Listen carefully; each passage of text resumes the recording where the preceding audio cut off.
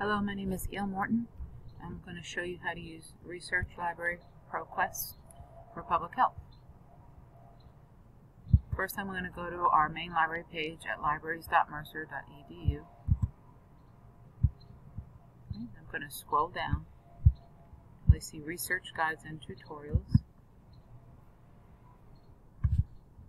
These are my subjects. Since public health is in health professions, that's where I'm going to go. Here's public health. Okay. This is Research Library, ProQuest. Okay, we're just going to do a very basic search in here.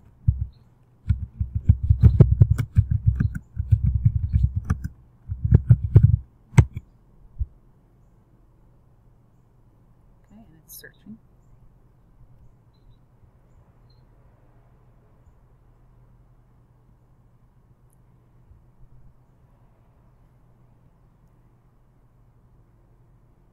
The results.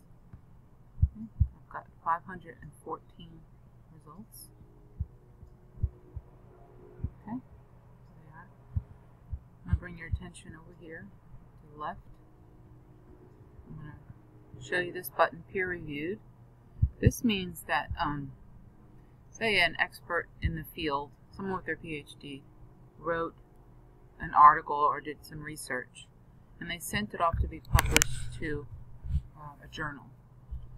When it gets there, they have other reviewers who also have the same expertise with their PhDs to read the article and then decide if it's going to get published or not, or if it needs to get edited. So a lot of your papers will require peer-reviewed journals, and that's how you can find those kinds of results.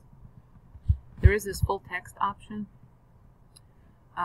What this is not every article in here is full text. Some of it is just an abstract. But you can get the full text through Interlibrary Loan. So I'm just going to click on full text. Okay. And you can see my result numbers going down. Now we're down to 190, so I'm limiting here.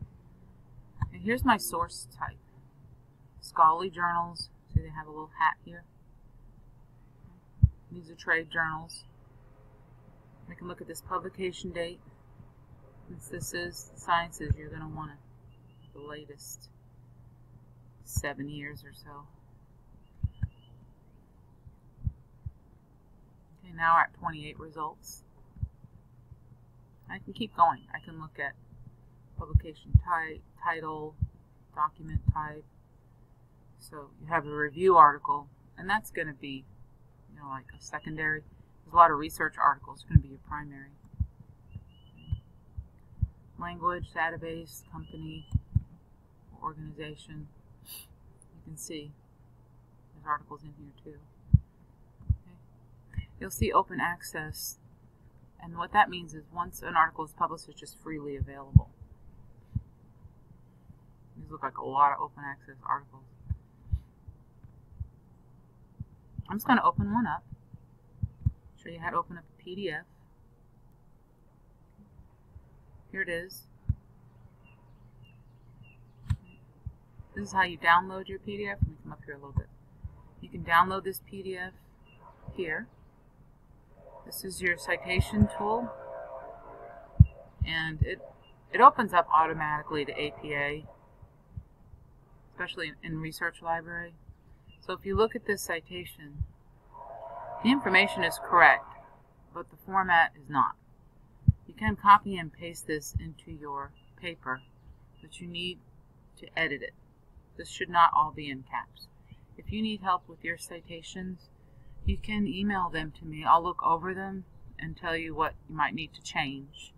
Or you can chat, or we can do a Zoom consultation. I'm going to click this drop down arrow, and you can see all the other types of citations that you can choose if APA is not what your instructor wants. Okay. And that's how you use Research Library ProQuest